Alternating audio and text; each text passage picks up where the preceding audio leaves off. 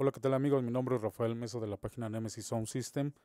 Hoy tenemos un nuevo video ya que el día de hoy, 4 de junio del 2024, Allen Hill lanzó la nueva versión para lo que son sus mixers de la serie CQ, de la versión 1.2. Y en este caso, a los que están inscritos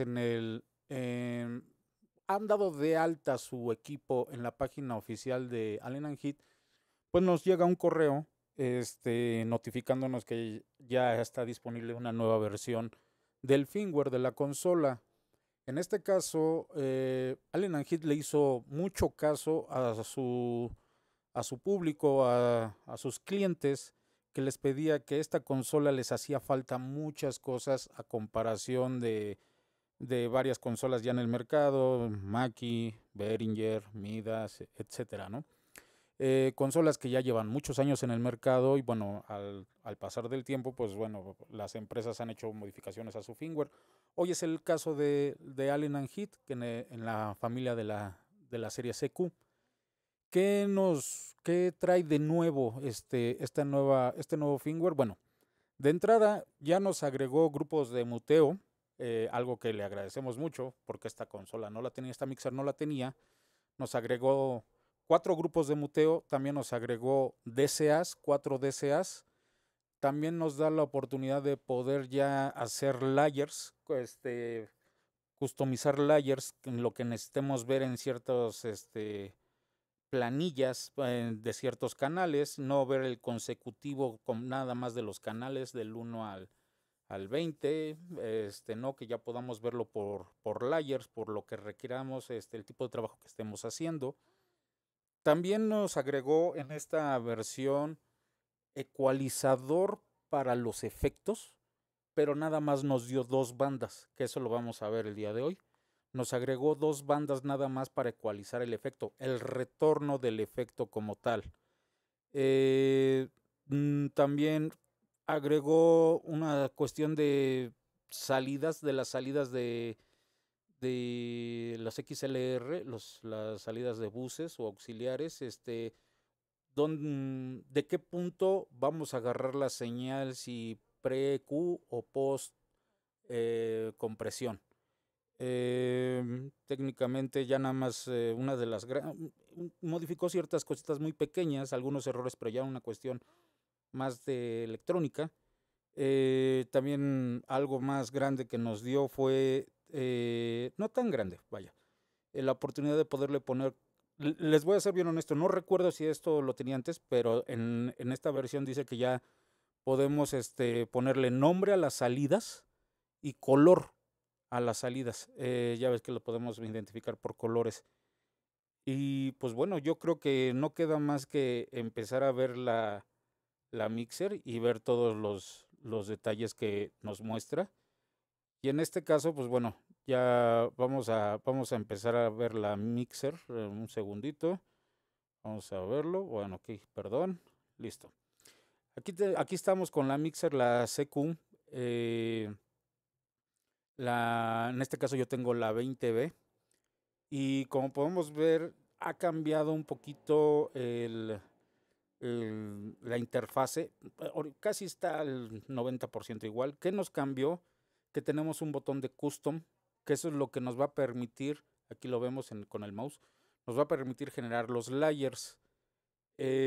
Vamos a irnos punto por punto de lo que ha hecho con esta nueva actualización de firmware Allen Heath. Y como primer punto dice que ya nos acaba de agregar grupos de muteo. Si se dan cuenta, cuando nosotros estamos en la pestaña de fader, nos aparecen todo lo que son los layers normales de la consola, del 1 al 8, del 9 al 16, las entradas estéreo, las entradas de Bluetooth y de USB. También tenemos las salidas, que aquí está, del 1 al 8, del 9 al 16, lo que son las salidas estéreo, las entradas estéreo, perdón, el USB, el Bluetooth y los efectos. Y también lo que nos va a dar, perdón por el ruido, también nos da nuestras salidas del 1 al 6, como teníamos. Y en la última parte de la planilla, aquí tenemos ya nuestros DCAs. Tenemos 4 DCAs y los grupos de muteo. Si se dan cuenta, aquí tenemos toda esta parte que son los grupos de muteo y los DCAs, los 4 DCAs. Para poder programar algún grupo de muteo, tenemos que configurar de este modo, irnos a lo que es nuestra pestaña de configuración y vamos a ver lo que son entradas, salidas, las cuestiones de Bluetooth y multitrack y las grabaciones y los envíos, el AMM y Control Network. Y aquí es donde nos cambia la pestaña ahora de Control Network. Aquí tenemos ya varias opciones: Subcontrols, Mood Groups, DCAs, el Custom Layer y lo de Network. Esto es algo que ya nos modificó visualmente, ya nos modificó el nuevo firmware. Entonces, como vamos a ver ahorita en los grupos de muteo, nosotros nos vamos a configuración, control y network y nos vamos a lo que son grupos de muteo. Y aquí tenemos cómo podemos configurar el grupo de muteo. Aquí tenemos los 4 grupos de muteos que nos acaba de dar el Nanjit.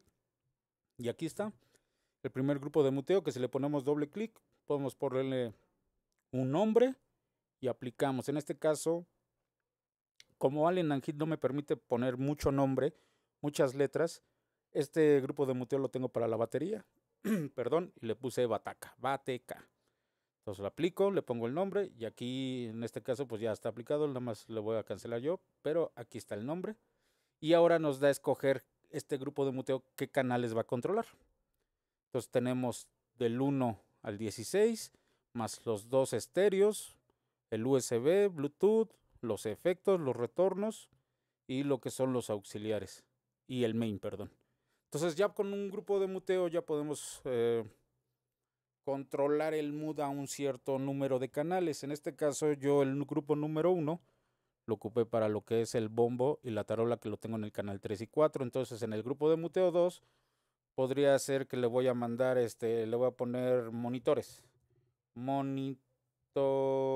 Ya ven cómo no me permite meter muchas letras, entonces le voy a poner monitor 1. Aplicamos y le voy a decir que este grupo de muteo controle nada más el monitor, que este es el bus 2, el bus 1, perdón. Y así sucesivamente, así vamos a controlar lo que son los 4 grupos de muteo. Si nosotros nos vamos a los faders, vamos a encontrar que en este caso en la planilla del 1 al 8 yo le había puesto un grupo de muteo al bombo y a la tarola. Lo que voy a hacer en este momento es, cuando nosotros estamos operando, esto es una cuestión personal. Cuando yo estoy operando, quisiera tener los grupos de muteo a la mano. Si se dan cuenta, no aparecen el botón de grupo de muteo que se encuentre a la mano. Entonces, el detalle va a estar mucho que para poder mutear un grupo de muteo tenemos que irnos a la última planilla y activar el grupo de muteo. Si nos vamos aquí, no le hagan caso a este botón porque esto es lo que les voy a enseñar para configurar.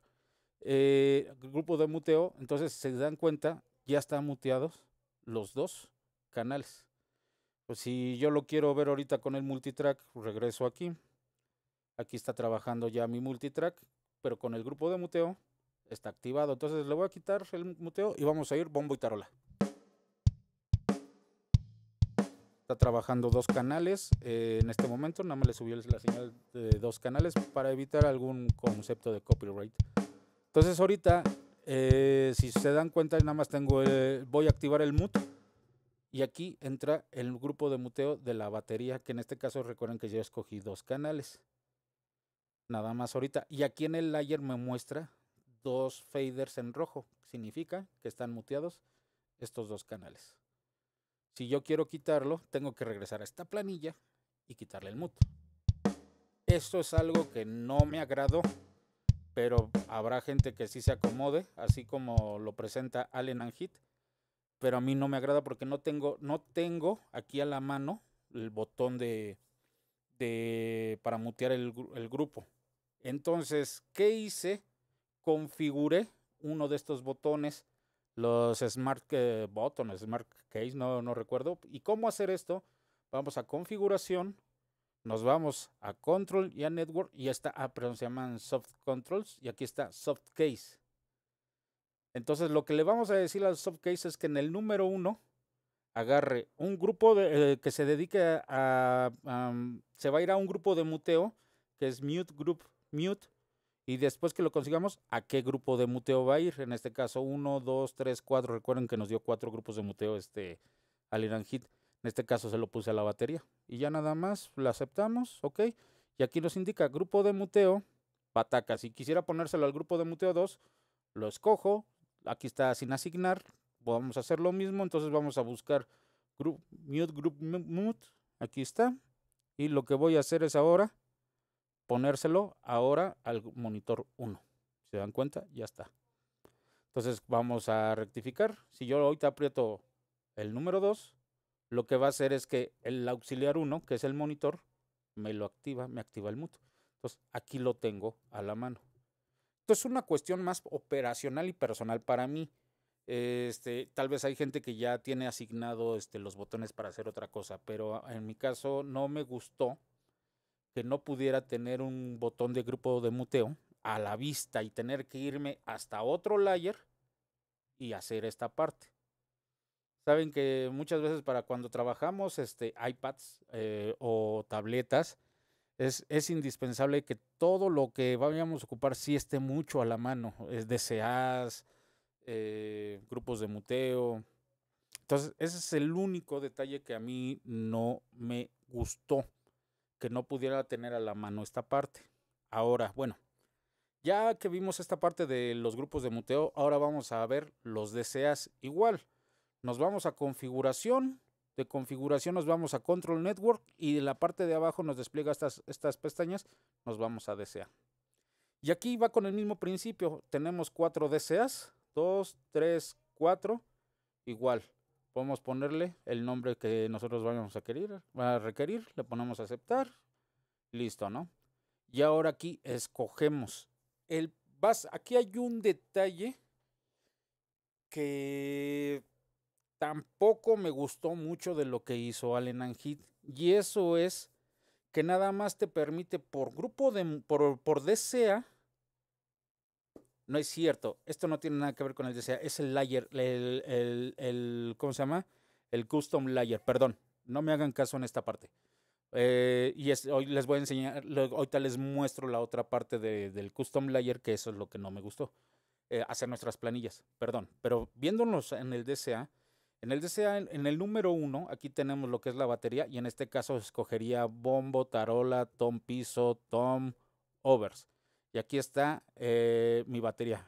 Aquí los overs están linkeados, son 2 canales, pero nada más me aparece un nombre por ser un canal linkeado. Entonces ya tengo toda la batería en el DCA número 1. Si nosotros regresamos a los faders y en este caso vamos a los canales, por cuestiones de copyright no van a oír toda la batería, pero vamos a entender el concepto. Vamos otra vez a tocar nuestro multitrack y aquí tengo bombo y tarola. Ya están agrupados a un DCA, que esa parte lo tenemos que ya entender. Ya está agrupado en un DCA. Nos vamos a nuestra planilla de abajo y aquí está nuestro DCA número 1, que en este caso trae el nombre de bataca. Si yo le bajo, ¿se dan cuenta? Me está bajando el volumen de toda mi batería. En este caso recuerden que ahorita nada más les estoy mandando 2 canales, bombo y tarola, pero ya tenemos un control de DCA. Si ustedes se dan cuenta, cuando nosotros estamos trabajando un fader y queremos ver algo del proceso de ese fader, en el DCA nada más me va a mostrar, aquí veíamos ecualización, compresión, ganancia y toda esta parte. Pero en el caso de los DCA nos va a mostrar nada más los nombres de los canales en los cuales está agrupado este DCA. Los canales que están agrupados a este DCA. Solamente ya aquí nomás nos va a mostrar la información de qué canales están con el DCA. ¿Ok? Y seguimos teniendo nuestro fader, perdón, de volumen. Si se dan cuenta, aquí está. Entonces seguimos trabajando, ya tenemos DCAs. Bendito sea Dios, ya tenemos DCAs. Que lo que no teníamos en ninguno de en las versiones anteriores y cuando entró la consola al mercado, pues no teníamos deseas. Eso es una gran apoyo para la gente que necesita poder agrupar los canales para hacer ciertos trabajos, ¿no? Ahora, el punto número 3 de este firmware es lo que les dije que no me agradó, que tampoco que hizo Allen Heath, pero ya lo tenemos, que esto es el custom layer. ¿Por qué no me gustó? Les voy a mostrar, pero es algo que ya tenemos y funciona. Entonces volvemos a la configuración, al botón de configuración, y ahora nos vamos igual control a network y ahora nos vamos con custom layer. Nos deja hacer, aquí Allen Heath nos deja trabajar 4 custom layers. Si se dan cuenta, aquí yo tengo en el custom de batería, en el layer de batería, bombo, tarola, tom piso, toms, overs, monitor, el monitor del baterista, por decirlo de un modo, el efecto tal vez que le tenga yo, si oyeron a la tarola que traía efecto, bueno, vamos a es el ejemplo del FX1, y el master. ¿Por qué no me agradó esto? Nada más te permite hacer 4 layers. Te deja trabajar 4 layers. Y el problema es que de esos layers que te deja hacer, nada más te deja meter 8 elementos. No puedas hacer un layer de 10, de 12. Podrías decir, pues entonces, ¿para qué quieres layer si vas a querer todos los 16 canales? Sí, pero hay veces que necesitamos toda la batería, más si trabajamos monitores estéreo, tener los 2 monitores, ya son 8, son 7 micrófonos, un estándar de batería 7, más 2 micrófonos de batería, más 2 monitores de los inners en estéreo, ya son 9. Algún control de efecto de tarola o una inserción que tengan, pónganle otros 2, 11, más el master 12. El problema está en que cada layer nada más nos permite meter 8 elementos. ¿Me explico? Eso es lo que a mí no me gustó que hiciera Allen Heath, pero ya lo tenemos. O sea, si podríamos decir, si yo pongo, vamos a otra vez aquí, sí me permite hacer todo mi nombre aquí del layer. Sí le puedo meter todo el nombre, pongo batería, le pongo aplicar y voy a la sección número 1, le aprieto y aquí me va a pedir qué voy a poner en esta sección. En esta sección le podría poner la voz o del canal 1 o el 2 que tenga. En este caso, como es un custom de batería, pues voy a meter todos mis canales de batería. En este caso, bombo, el número 2 tarola, número 3 tom piso, y así nos vamos. Pongámosle que el espacio número 8 no quiero el master, voy a meter el monitor. Y aquí tenemos 2 veces el monitor. Pero en este caso vamos a ponerle el DCA de la bataca. Aquí tengo. Aquí está. Este es el DCA de la batería.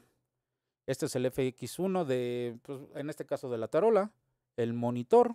Obviamente ustedes acomodan como ustedes gusten y manden, ¿no? Y en este caso vamos a poner aquí en el número 2 que serían instrumentos. Instrumentos. Miren, hasta ahí me dejó. Le voy a poner aplicar. Y entonces aquí voy en vez de bajo, le voy a poner, aquí está el bajo, aquí como lo puse, luego está la guitarra, aquí está bien. Y por decirlo así, si yo tengo algún efecto en la guitarra que está en el bajo, en el efecto FX2, necesito tener el monitor del bajista y del guitarrista, aquí 3, el loud 3 y luego el loud 4, que son los dos músicos. Necesito que hayamos hecho el DCA2 para los músicos, y en este caso podría decir que esa sección la dejo libre y aquí pongo el master. ¿Se dan cuenta? Aquí ya tengo instrumentos y aquí está la colocación del layer y los canales. Les digo, nada más me deja poner 8 elementos, que eso es lo que no me gustó. Y en este caso ya para verlos, nos vamos a la sección de faders y vamos para empezar a ver nuestros layers. ¿Se dan cuenta? Aquí no estamos viendo el layer como lo había puesto. ¿Por qué? Porque nada más se nos está reproduciendo nos estamos viendo del canal del 1 al 8. Lo que va a pasar es que ahora, ya que hicimos nuestro arreglo de layers, vamos ya se quedó grabado cómo lo quisimos hacer. Y entonces ahora sí, entramos y le apretamos el botón Custom. Y aquí ya está. Si se dan cuenta, aquí dice batería, aquí dice instrumento. Entonces aquí ya me muestra los elementos del layer que acabo de hacer. Bombo, tarola, tom, piso, toms, overs, monitor del baterista, el FX1 de la tarola y el DCA de la batería. Y por default aquí siempre vamos a tener el master, eso es lo bueno. Entonces en el custom número 2 o B, lado B, tenemos bajo, guitarra, FX2 de la guitarra, el monitor, la salida 3 y 4 que son del bajista y del guitarrista, el DCA de los instrumentos, de los músicos, el espacio en blanco que dejé y main LIR, que aquí no tiene que ver, no, estaría por demás porque tengo el master aquí al lado, pero es el ejemplo. Y así, custom número 3, el C y el D. Nada más podemos hacer 4. Pero aquí no me representan el C y el D en mi caso no los he programado como lo hice con la sección de batería y instrumentos. Por eso no genera ningún cambio. Entonces aquí sí puedo ver el arreglo del layer cuando ya estoy con el botón custom apretado y el nombre. Si le vuelvo a apretar el custom, ya entramos a lo que es a los canales continuos del 1 al 8, del 9 al 16, así el 1 al 8, 9 al 16, los estéreos, las entradas estéreos USB, el Bluetooth, los retornos de efectos. ¿Por qué no? ¿Por qué no me aparece un retorno? Porque lo tengo insertado. Ahorita por el bajo que estoy trabajando ahorita aquí, el bajo trae un efecto insertado, por eso no aparece. El output, los outputs del 1 al 6, el master, y volvemos aquí mismo el botón DCA. Esto es lo que ya nos ofrece, parte de lo que nos ofrece ahorita el firmware de la consola, de la Allen Heat. Ahora, otra de las ya repasando, nos acaba lo que les había comentado, que en los efectos nos acaban de hacer unos cambios, no que nos hayan agregado efectos, no nada de eso, sino cómo ya podemos tener un poquito más de control, más accesible envíos y que podemos ecualizar el efecto. En este caso, si yo voy al rack número 1, tenemos esta parte que ya lo teníamos antes, de que podíamos ver este efecto, a qué canales iban a mandarle señal a este efecto. Este es el send. Este es el send para el efecto número 1. Entonces, en este caso lo tengo a la tarola. Ahora, aquí es lo que ya nos dio más accesibilidad el firmware. Tenemos el control del efecto. Luego ya es aquí el PEQ que tenemos ya nos dio el Enanhid un ecualizador paramétrico de 2 bandas. Eso es lo que no sé por qué. Porque nada más nos dio 2 bandas. Si se dan cuenta, aquí tengo una banda que lo hice en low cut y aquí está en la segunda banda por el lado de los agudos para darle más sensación al efecto, una ecualización, perdón, al efecto. Si en este caso, recuerden que este efecto lo tengo yo para la tarola. Podemos, aquí lo podemos estar oyendo. Es más, voy a mutear el efecto. Háganle caso a la tarola. Es más, voy a regresar al bombo. Lo voy a bajar al bombo y nos quedamos con la pura tarola. Entonces, aquí tenemos lo que son nuestros efectos. Y si se dan cuenta, se oye la tarola un poco seca. Entonces, ahorita le quito el efecto, digo el mute. Aquí tengo el efecto y vean que los voy a ecualizar. Miren.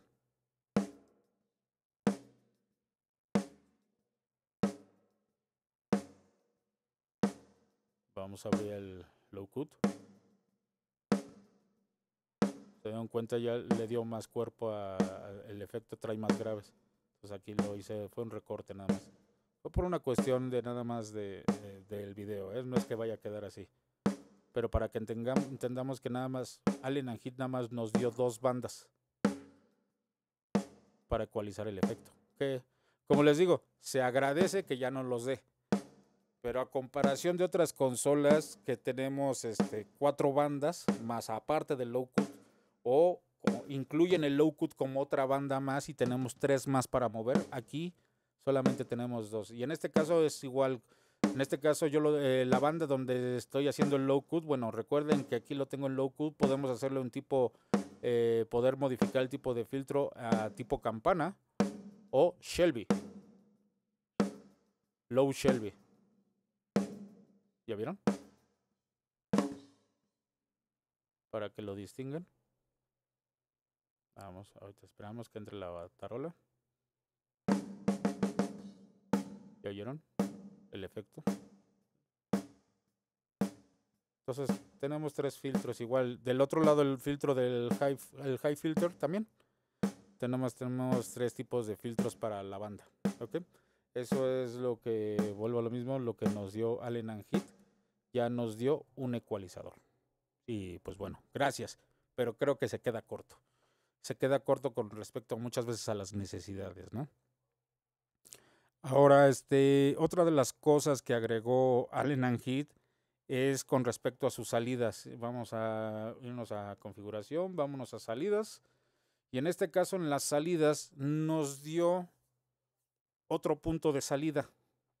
Si la salida si la salida física ya de señal de cualquier salida del 1 al 6 va a ser por post EQ o post compresión. Entonces, esta era la parte que antes no estaba. Teníamos el tipo de ecualizadores que podíamos trabajar, que mucha gente luego quería quitar el anti-feedback y poner un gráfico. Bueno, aquí está, en esta parte es PEQ con el GEQ. Recuerden que aquí podemos cambiar el tipo de ecualizador que vamos a ocupar en la salida. En este caso está PEQ con el feedback detention. No sé cómo le digan, vamos a verlo. Aquí está el ecualizador de la salida número 1. Y aquí está el PEQ del monitor de la salida número 1, más aparte el feedback, el procesador, bueno, el feedback detention. Y aquí está, para eliminar los feedbacks. Si no lo requieres, recuerden que si nosotros podemos ir a configuración, vamos a la salida número 1 y lo quitamos y lo ponemos como con un gráfico. Regresamos al fader, vamos al procesador, perdón, y aquí tenemos ahora el ecualizador gráfico, que la verdad se me hace muy pequeño. Me hubiera gustado que fuera de 1/3 de octava, pero bueno. Espero que esto poco a poco también lo vaya arreglando Allen & Heath, porque sus competencias tienen muchas más bandas para sus salidas, para monitores o para grabación. Tenemos más bandas de 1/3 de octava como tal. Entonces, si se dan cuenta, ya no contamos con el feedback detention. Ya nada más tenemos un ecualizador gráfico. Porque mucha gente no sabe cómo quitarlo, ponerlo, sea el caso. Igual, cómo van a ir los canales que vayamos a escoger que se vayan a mandar al bus, si van a ser en prefader, postfader. Y les digo que aquí es el punto de salida física. Lo vamos a tener con el ecualizador del bus o lo vamos a querer post compresión, que en este caso es, si nosotros vamos al monitor y vamos a procesar el procesador, aquí lo que nos va a decir, recuerden que tenemos una cadena, en este caso tenemos el ecualizador, luego el compresor, luego el limitador. Entonces hay que ver cómo queremos sacar la señal, si la queremos sacar antes del ecualizador o después del compresor. ¿Cómo era? Perdón, es que no lo tengo. O después del compresor, ¿ok? Esto es ya una opción que nos da Allen & Heath también. Y también una de las cosas que también dicen que es parte de bueno, no sé, más relevantes que de todo lo que arregló o añadió, más bien es lo que añadió Allen & Heath, es de que ya le podemos poner nombre y colores a las salidas. Creo que no se podía anteriormente, no se podía meter nombres y colores. Creo que ya. Y si es así, discúlpenme, la verdad, no me había puesto a verlo muy detalladamente. Tendría que ver algún video anterior mío para darme una idea, pero espero que me disculpen, pero en este caso lo que indica las notas del firmware es de que añadió colores y nombres a las salidas. Dice output the strip of faders sent to sí. Y técnicamente también resolvió muchos problemas y mejoras. Que esto es me dice que estoy viendo aquí el documento, dice que removió el password por default del Wi-Fi. No sé si hayan tenido personas problemas con eso. Lo que sí arregló las sensibilidades de los botones. En esta cuestión de los que tienen las consolas con display, arregló la sensibilidad de del botón de la perilla rotatoria. El touchscreen, creo que le hizo alguna corrección. ¿Qué más? Bueno, es que en realidad le hizo varios cambios a lo que es a las versiones que no tengo yo. Entonces no sabría explicarles bien qué problema pudieron haber tenido. Pero les pido de favor que si van a descargar ya el firmware, pónganse a leer cuando toda empresa, hablemos de las consolas nada más. Cuando una consola manda un firmware, manda unas notas, manda un comunicado de qué es lo que va a arreglar. O qué va a arreglar, qué va a añadir y qué va a arreglar el firmware. Entonces pónganse a leerlo también para que vayan entendiendo. Arregló ciertas cosas con respecto. Dice que nada más arregló. No es muy. Dice que el Bluetooth y el network. Arregló ciertos detalles. Si alguien tenía un problema en su Bluetooth en la CQ12T, arregló una parte. En el lado del Bluetooth de la CQ12. Por demás, algunas cuestiones, les digo, en esta parte también arregló lo que es la CQ Mixpad, ciertas cosas que se llegaban a trabar algunos botones, lo que es controlar la mixer por iPads o por tablets, ciertas cosas mejoró y arregló, si no podían, cuestiones de control, que a veces no te respondía ciertas partes. En este caso, ya lo arregló. Pongamos un ejemplo, me dice que aquí en la CQ20B que yo tengo, en el lado del iPad, aquí se los voy a mostrar aquí, porque no tengo forma de mostrarles el iPad. Es que dice que aquí en los efectos, a la hora de poner inputs para mandar señal, ahora ya puedes mandar que tenías problemas con el estéreo 2 en el lado del iPad, pero aquí en la computadora no. Dice que eso lo arregló. Pues es que son dos, tres cosas. Que botones que no reaccionaban bien, ya arregló esa parte. Algunos indicadores, que eso es lo que yo creo que va más por el lado de que arregló en el lado de los dispositivos móviles. Arregló que ya los botones virtuales se respondieran de mejor forma. Pues miren, a grandes rasgos es lo que nos ofrece la Allen and Heath, perdón, la Allen and Heath, en este caso de, ¿cómo se llama? En su, perdón, en su último firmware que acaba de mandar. Perdón si ven esta parte, pero ya no puedo trabajarlo bien, perdón. En este caso, perdón. Como les digo, esto es lo que nos ha mandado ahorita Allen and Heath con su último firmware que sacó el día de hoy. Como les digo, sí nos añadió muchas cosas, que bueno, se lo agradezco. Pero hay cosas que las hizo muy pobres o hay que, como les digo, del custom layer, los DCAs que tenemos que navegar para entrar al DCA, los mute groups, o sea, ya lo tenemos, gracias. Pero a la hora de trabajarlo con iPad, se me fue el nombre, con la computadora, hay que navegar un poquito para planear todo. Pero bueno, no se puede todo, pero agradezco.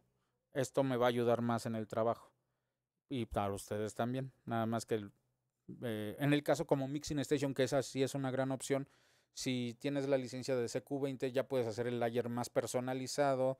Los grupos de muteos, puedes poner tus botones de grupo de muteo más a la mano, que siempre los tengas visibles y ya puedas apretarlo, ¿no? Que en este caso, como en el pequeño truco que les enseñé, que los botones, que los keysofts, podamos poner siquiera 3 grupos de muteo, 2, 1, sabrán ustedes qué es lo que requieran, ¿no?